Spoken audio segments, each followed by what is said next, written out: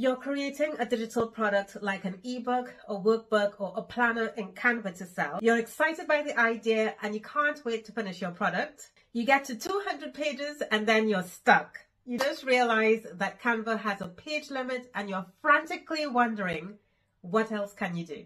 Has all your hard work and time been in vain? Do you need to start from scratch? Well, in this video, I am going to show you how to fix that problem. Hey guys, this is Dawn Marie and I am a digital marketer, and on this channel I am documenting my journey of starting a digital product business from scratch, and I will not be using marketplaces like Creative Market or Etsy. Instead, I've built my own website and I'm going to show you just how I am bringing my business to market and getting in front of an audience. I'm also going to be sharing my highs and lows, my wins and mistakes. So if that's something that you're interested in, then I would love if you subscribe to the channel and definitely like this video if you want to learn how to fix the problem of Canva's 200-page limit. Now, I got a message from one of my subscribers who asked the question whether they had to start over their document in Google Docs from scratch because of Canva's page limit. So I thought, why not create a video to answer that question? And actually, no, you don't. Now, I also encountered this problem when I created a marketing plan as a digital product that I wanted to sell.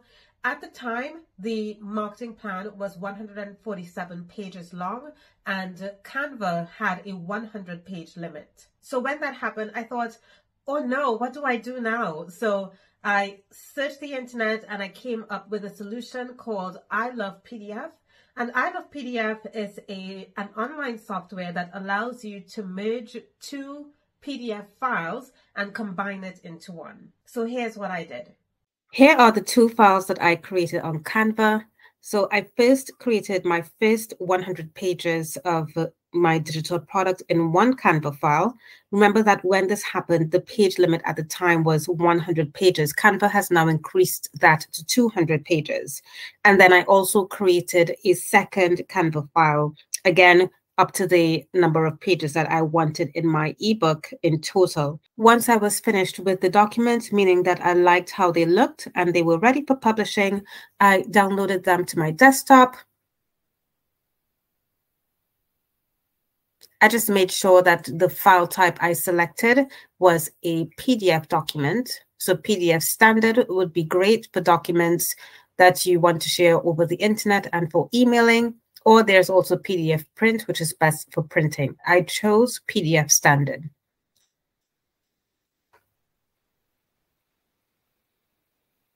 I then went to Google and I typed in merge PDF. And as you can see, there are several merge PDF online software that you can use, but I found the ilovepdf.com file. So I will open that in a separate browser. And you will come to the home page where you can select merge PDF. Of course, when you get to the landing page, you can select the PDF files. Make sure that you are selecting all the PDF files that you want to merge together. Now, sometimes it may happen that the first PDF document that you want to merge is actually on this side. So you can see that you can drag and drop the document in the order in which you want it to appear.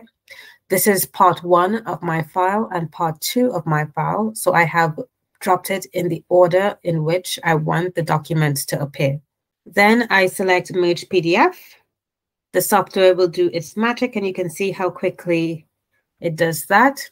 Then I click download merge PDF. I'm going to save this document.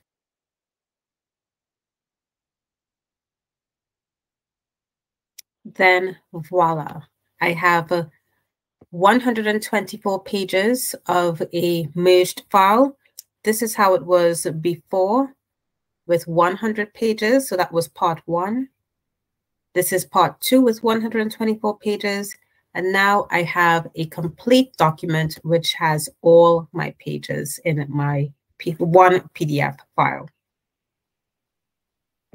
So you don't have to let Canva limit hinder your progress.